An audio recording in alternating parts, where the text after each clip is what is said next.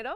Welcome to Guild the Garden. I'm Chely Cuevas, and today I invite you to celebrate Dia de los Muertos with me.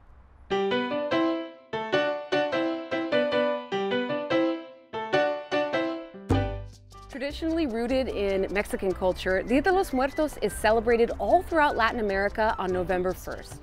Festivities include art, food, music, and the building of ofrendas, which are altars created with the intention of honoring a loved one who has passed on. So today I'm going to build an altar in honor of my grandparents Marcelino and Josefina Cuevas.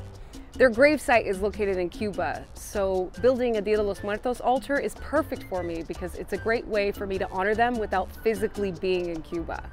Although no altar is alike, there are a few items that you'll need to serve a very specific purpose in the construction of your Dia de los Muertos altar. These items include a framed photo of the deceased, marigolds, commonly referred to as the flower of death. The aromatic fragrance from the flower helps guide the spirit to the altar.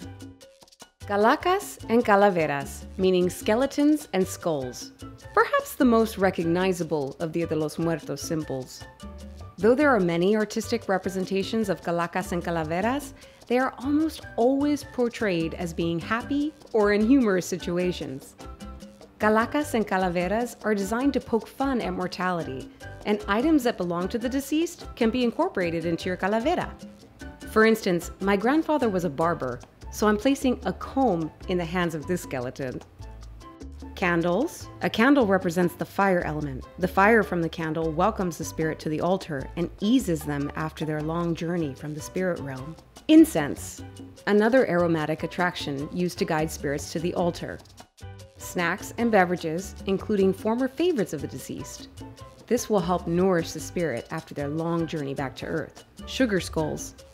Edible treats in the form of a skull. Images of religious figurines or people that were important to the deceased. My grandfather was a barber, so he gets barber supplies. My grandmother was a school teacher, so I incorporated school supplies into her basket. En papel picado, or decorative paper. Bueno, jardinero, that's all for today. I hope I've inspired you to build a Dia de los Muertos altar of your own.